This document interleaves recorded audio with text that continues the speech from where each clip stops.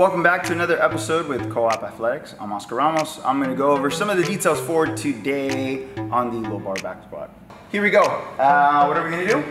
Again, hands outside. Everyone's gonna be different. Remember that, guys. I use the outside marker powerlifting bar. How do you know it's a powerlifting bar? Just because it has this little groove, this little rough side right here, so we can put it down your back so it doesn't slide down. But anyway, if you're in a good position, it shouldn't slide down anyways.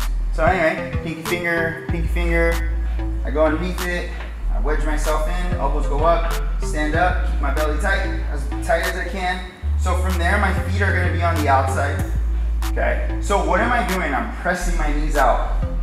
Harder position to hit the hamstring, so I'm not gonna tell you it isn't. So from that position, I'm gonna push my hips back, until like the top of the hamstring touches.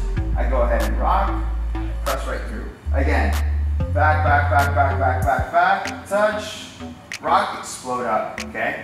One more time, back, as far back as you can go, touch, explode up, okay? Keeping the belly nice and tight when you're doing this movement. Again, step, I go back inside, I'm good, guys. So, showed you how to do it on the box, showed you how to do it on the bench. Again, no bouncing, slow and controlled, okay? So slow and controlled. If you have a partner, have a spotter, great time. We'll go into another video in the future showing you how to, if you have a squat rack or whatnot, we're gonna show you how to set those up.